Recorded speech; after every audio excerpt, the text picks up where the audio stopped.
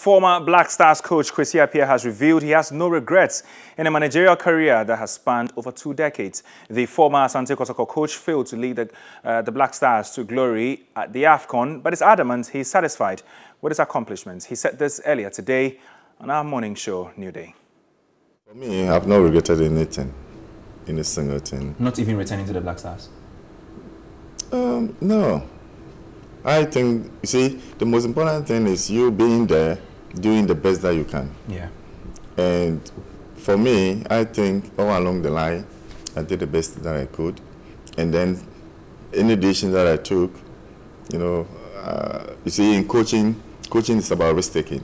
Okay. So every single decision that you take, in taking the risk, but if it goes well, fine, you thank God. But if not, you learn from the decision that you took, and then you carry on. But as to regretting now,